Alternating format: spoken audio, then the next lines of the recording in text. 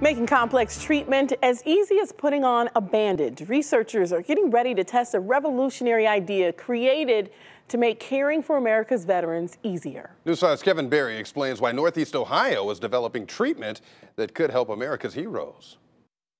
A decade as an Army medic, where the deployment to Iraq means Danielle Krikora has seen a lot.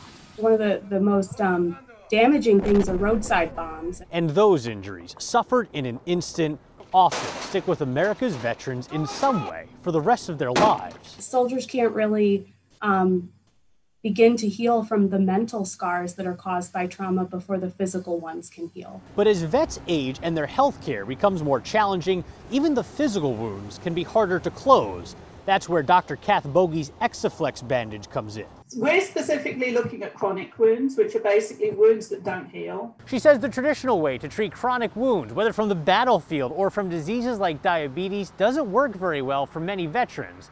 A lot of times, it involves having to come all the way to the hospital to get electric stimulation therapy for only a few minutes, and then having to do it all over again the next day. And that's a huge burden for the patient. It's actually not very good for wound healing if you take a bandage off every day. Exaflex has the electric stimulation built into the bandage with sensors to collect information and eventually pass it along to users and their doctors. You could look at this as like Generation 2 for the wearable technology area. Case Western Reserve University's Chris Zorman led the engineering side of the project. He says the first generation of wearable tech are products that monitor our bodies, like Fitbits and Apple Watches. Exaflex monitors and treats. This device is actively doing something in a closed loop manner to engage in healing of the wound. Danielle says this is about more than just convenience. Better treatment can mean less pain and fewer serious treatments later in life.